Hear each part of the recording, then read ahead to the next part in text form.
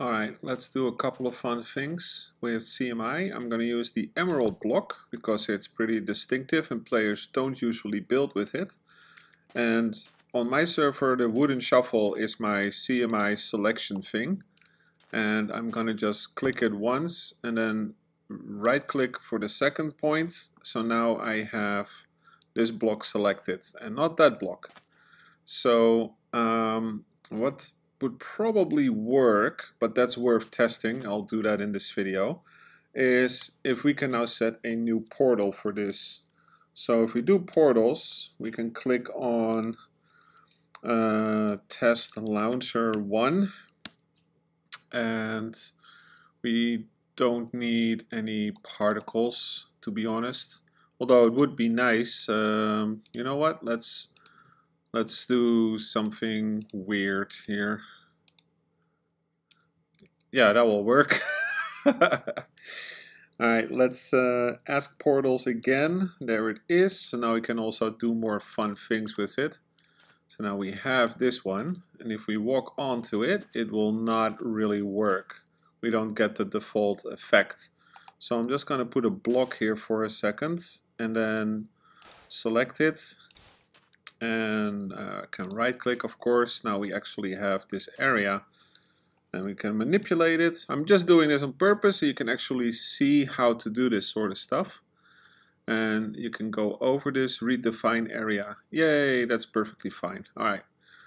Perform commands without valid teleport and then edit portal commands. All right. So the default one is an effect. We want to get rid of this one, but I'll add my own. So CMI Lounge Mr. Flores somewhere, I don't know. 50, I don't know what it does. Let's test it out. Nope, nothing. CMI Lounge, yeah, that works.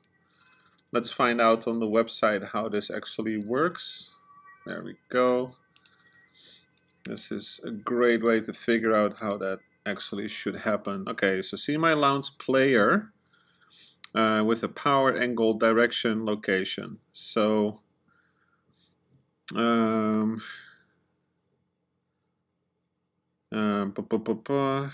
launch it to a location. Oh boy, that's crazy.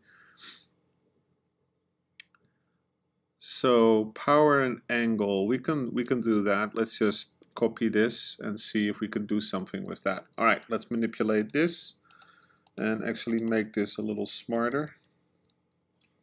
Player name, and let's do that. Now we actually have that command. That's a lot of hearts though. I thought I changed that. CMI portals. Let's oh wait, I see a problem. It's like this. Okay. Oh yeah, that works. So now we actually have a launch pad that can get us all the way there. Let's do another example. So let's place that block there and select this one and then the right one. So now we have just this little spot. And CMI portals, test launcher 2, and large smoke, but we don't need that much smoke. Edit commands. We're going to keep blindness for the effect, and gonna do that command again. All right. So now when the player is walking here, they'll see that this is a launch pad, and they'll be like, they come to a different one. Whoa, where will they land? Right. So you can just add whatever command you want here. So CMI sound entity.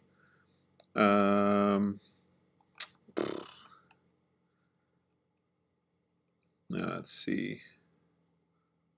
Sting, I don't know. And then player name. Alright, so wait, go all the way to here. Let's add that to the pile. Nothing. Let's actually put the volume up. All right, perfect. Oh, that sounds scary, right? That will work. So you can make all sorts of fun launch paths that can do all sorts of things, including moving people to new locations. And the particles are optional. Anyways, I hope this kind of explains it.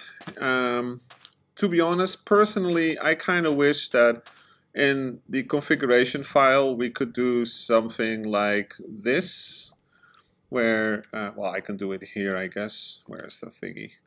We can say launch blocks, and then its block is emerald, and then power is 2.5, angle, I don't know, whatever it was. What was the angle here? 25. And I don't know, something like this. And then every time you place one of these, that it would be like pew, pew, right? It would automatically detect that this is what we want to do with that stuff. All right, CMI portals. In order to remove this, I think we have to click and remove, and then click and remove, and they're gone. They're back to normal blocks again. Anyways, I hope this helped anybody that wants to learn how to do this stuff. This is how I would do it if you want to create a launch pad or something.